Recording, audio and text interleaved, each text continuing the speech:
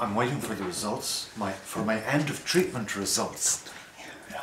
So she's going to fax them straight through to him, and then hopefully he will get back to me. Sean Reddin, desperate and unable to get hepatitis C treatment within the healthcare system, has taken matters into his own hands. Millions worldwide face this dilemma. I've been making a film about access to treatment for the hepatitis C epidemic for over a year.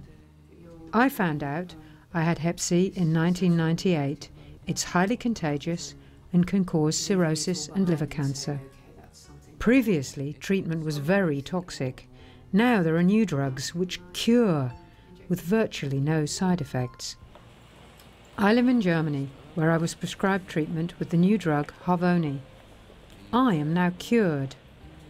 I've come back to the UK to find out why people here aren't receiving the same treatment as me. I'm starting with Dr. Andrew Hill, an expert in drug pricing. If you look at the cost of these treatments, they're fundamentally cheap drugs. They cost £100 per course to make for 12 weeks of treatment for one person. That same treatment is being sold in the United Kingdom for £35,000. So it's just such a huge price that the National Health Service and NICE have been hesitating. They've been waiting to decide who should be treated first. Yet based on our investigation, Dr. Hill told me about the US Senate's investigation into pricing, which is focused on one particular pharma company, Gilead. using Gilead's own documents, the evidence shows that the company pursued a calculated scheme for pricing and marketing its hepatitis C drug based on one goal: maximizing revenue regardless of the human consequences.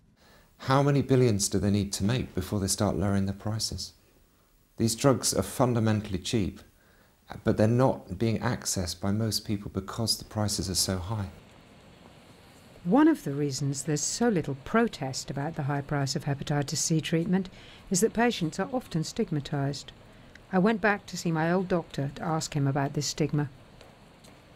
Being silent about hepatitis C is doing no one any favours. I think there is an incredible amount of stigma, and I think that stigma probably comes from the days of hepatitis C being labelled as a disease of intravenous drug use, and of intravenous drug use as not being a useful part of society.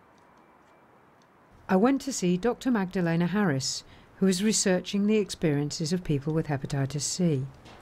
For them, a trip to the dentist is always complicated.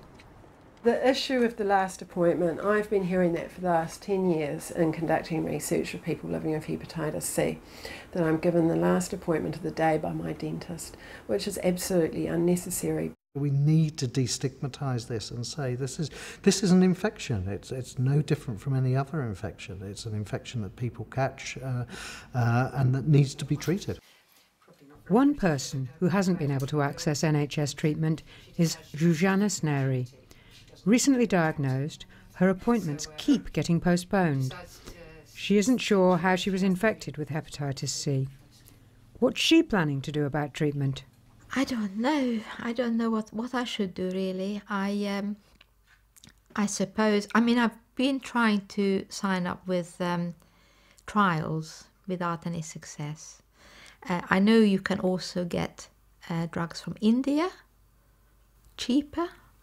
I don't know.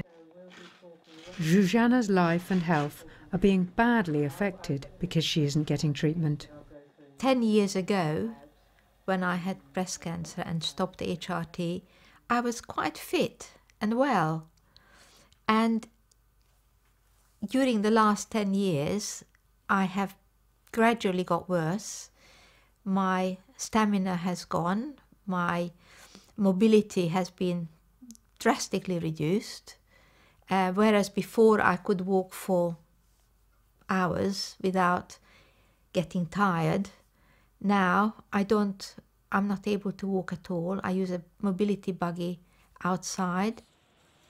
Some people are taking treatment into their own hands and are finding answers online.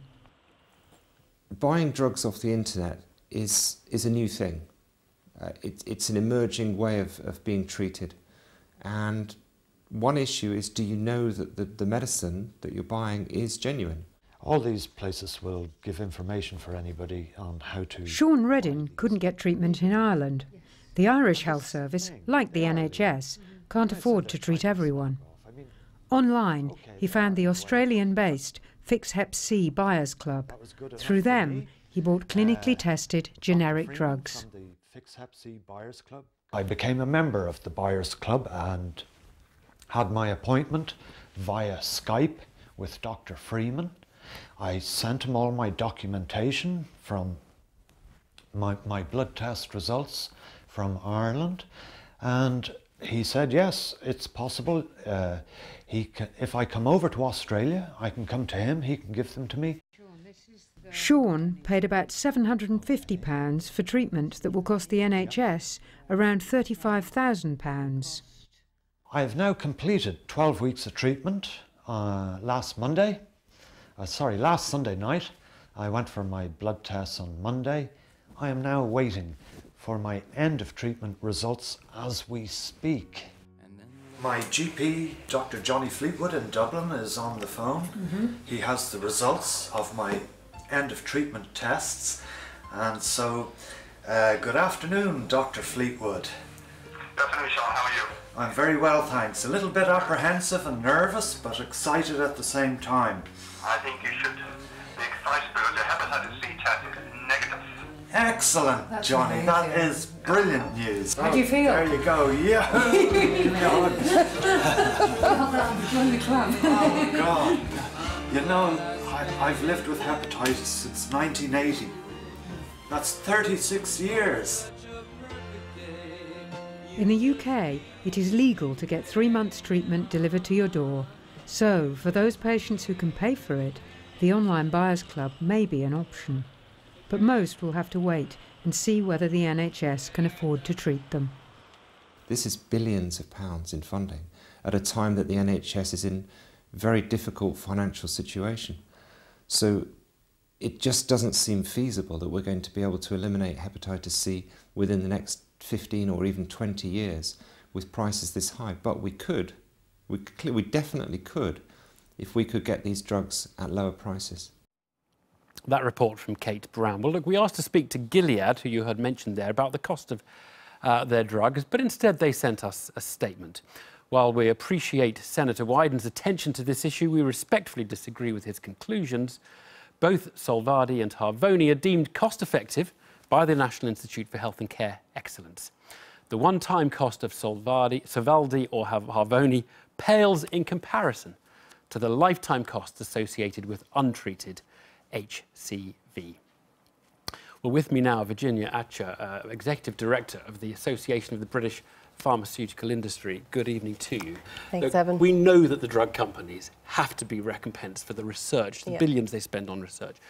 Do you think there's any limit to the price they should be allowed to charge? I think we're focusing a lot on price, and what I didn't hear at all in that really, impactful video was the value that we're getting through the way these medicines are being introduced in healthcare. And when NICE gives an approval, that's not just a tick because we think it's great that it's a curative treatment. That's because they've looked at, does it make sense to spend the British payers pound on this medicine as opposed to any other intervention we could do to really care for. So it really does make sense, doesn't it? No one's going to dispute it. It's a great, these are great drugs. It's really, really great drugs. But look, let's suppose it has £100,000 of benefit. Do you think it's reasonable for the drug company to charge £99,999 and say, look, you've still got £1 of benefit and there, that's the benefit of an open system that we have, like in the UK, where we can negotiate. And let's be honest, I mean, the list price that we've been hearing about isn't necessarily what's getting paid by the healthcare services. There is some very competitive and effective discounting going on. Wait. So you think we might be paying less than the $35,000? I would almost guarantee that within the process of the way we negotiate access arrangements under NICE and directly with the NHS, that the government does a very good job of making sure that it's being a careful buyer when they're investing in new medicines. And let's remember, it's not just a case of one medicine. We have at least 3 hepatitis C products that are now all competing for that very treatment area. So competition's going to be driving value, no doubt. I mean, look, essentially we give Gilead the monopoly on the one they've got, which I think is the one that has the best across all genotype views. We give them the monopoly through the patent system, don't we, which allows them to charge the high price. Would it be reasonable for the rest of, for society to say, look, if you're going to abuse it, we're actually going to shorten the patent? Well, and I think we're kind of mixing, again, the two systems. So patents are very important for protecting investment in R&D. They're a way of making sure that the science can carry on, because let's be honest, that's what a patent does. It allows you to disclose and protect your investment. Pricing and negotiating around pricing, that should be a separate conversation, and it certainly is. And that's where, when we look at, you know, the value of any drug, and I wouldn't compare between the different hepatitis C products necessarily, but when you look at how they're going to negotiate their value, they're going to talk about not just what it costs them to come to market, but more importantly, what does it mean for the patients? And you know, what's the saddest thing to me is that patients are having to work so hard to get to a medicine which is already approved by NICE and should be available to them. If you had, if you were in a drug system, a health insurance company or the NHS, and they said they're not buying you, and you had hepatitis C, would you go to a buyer's club and buy it for much cheaper from a source that's not respecting the patent? Well, so especially with my background, I used to work a lot in regulatory systems. I'd be very concerned about working on any system that doesn't go through the normal channels of working with my doctor. You would take it, wouldn't you, if it was the only thing available?